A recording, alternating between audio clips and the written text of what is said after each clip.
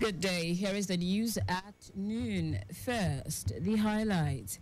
Lagos State government empowers undergraduate through Jobs Initiative, Lagos. Committee on Local Government Autonomy signs implementation agreement. Under foreign sin, United States confirms breach of laws by Israel amid blockade of aids into Gaza. In sport, LUNCHTIMEWAKA emerges winner of youngest African Scrabble Championship. Now the details. I am Taiwo Barua.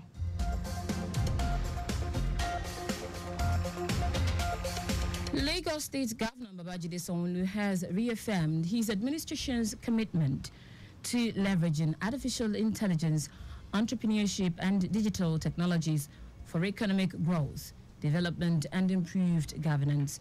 The governor stated this at the closing ceremony of the Ministry of Tertiary Education Jobs Initiative Lagos JIL training program held in Ikeja. Governor Sanwo-Olu, who was represented by Secretary to the State Government Bimbola Salihunde, emphasized that JIL is more than just a training program, noting that it is a movement empowering students and youth to transform the economy. Commissioner for Tertiary Education Tolani Sule expressed delight at the program's achievement, saying it marks the culmination of a collective effort to empower youth with industry-recognized skills, entrepreneurial mindset, and innovative thinking. According to Sule, the entrepreneurial aspect of the training effectively breached the gap between academia and industry, with testimonies from participants being encouraging and inspiring.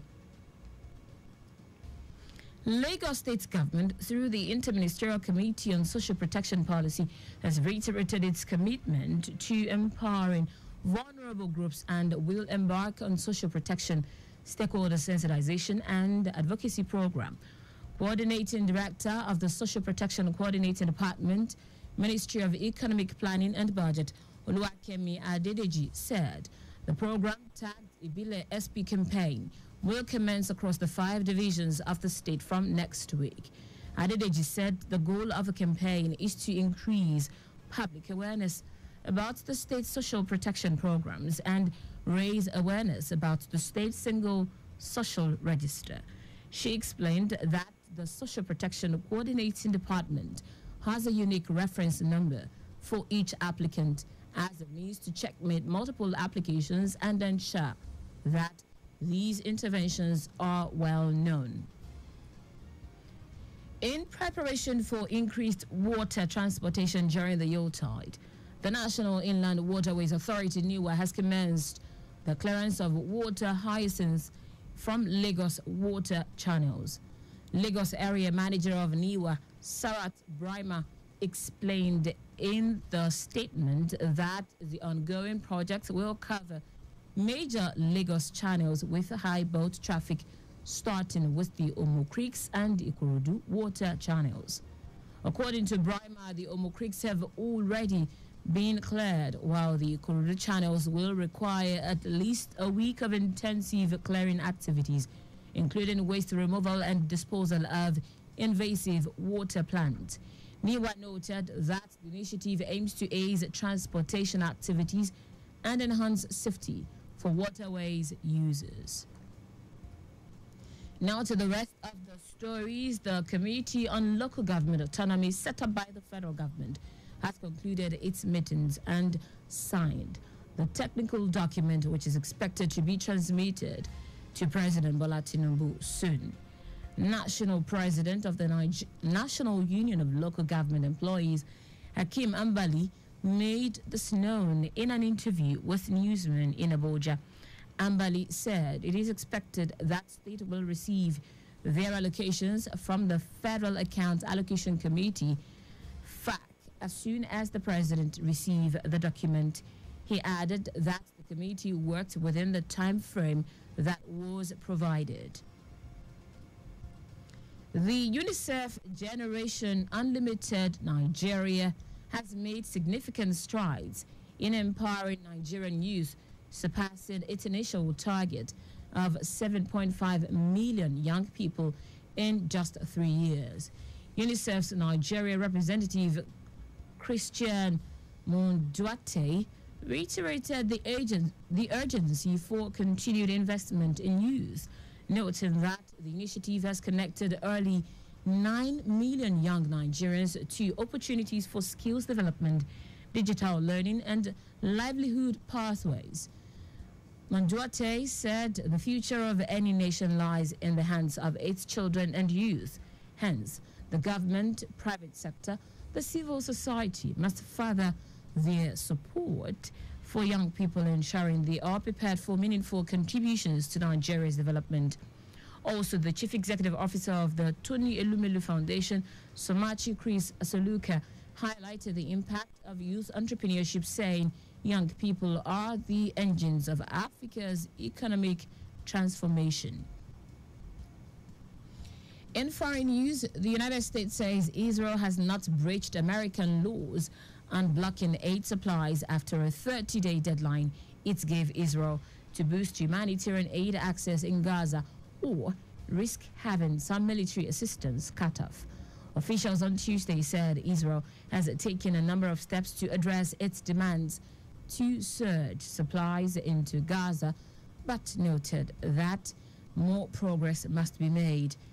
State Department spokesman Vendat Patel cited the opening of a new land crossing and deliveries resuming in the north, although he did not say any had entered the besieged Jabalia refugee camp. Despite the U.S. claims, the UN has warned that the amount of humanitarian aid getting into Gaza is at its lowest level in a year, and this is likely to cause an imminent likelihood of famine in northern Gaza, where hardly any aid has entered in the past month. In sport now, a member of Team Ogun that represented Nigeria at the 2024 African Scrabble Championship in Kigali, Rwanda, Oluwatimileyin Doko, has made history as the youngest African Scrabble Championship winner. Doko and other Ogun State players in Rwanda recorded inspiring performances, with the young star emerging as the overall winner. He became the youngest at 24 to be the new bearer of the continent's premier showpiece title, when his new status was confirmed after he defeated Momen Jimo, another Ogun State player, in round 31 to push its tally to an unassailable 24 wins. And that's it on the news at noon. But just before we go, do not drive beyond specified speed limit.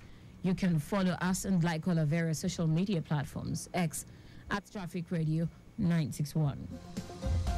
Facebook Lagos Traffic Radio 96.1 FM. Instagram Lagos Traffic Radio 961. Subscribe and watch our news and programs live on YouTube at Traffic Radio 961. You can also visit our website www.trafficradio961.ng.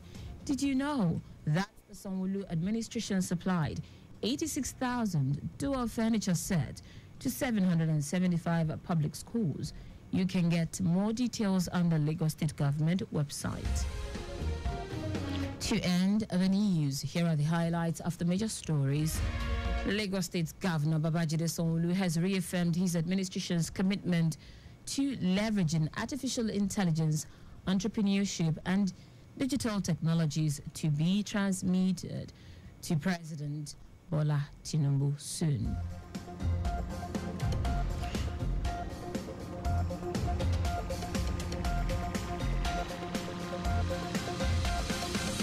The Committee on Local Government Autonomy set up by the federal government has concluded its meetings and signed the technical document. We also told you that the United States says Israel has not breached American laws on blocking aid supplies after a 30-day deadline it gave Israel to boost humanitarian aid access in Gaza or risk having some military assistance cut off. Finally, in sport, a member of Team Ogun that represented Nigeria at the 2024 African Scrabble Championship in Kigali, Rwanda, Oluwatimileyin Doko, has made history as the youngest African Scrabble Championship winner. For contact with the newsroom, send a message to info@trafficradio961.ng. That ends the news broadcast compiled by Adewale Poroku. I am Taiwo Barua. Thank you for listening. Up next is Lunchtime Waka with MC Ice and Temitokwe Boma.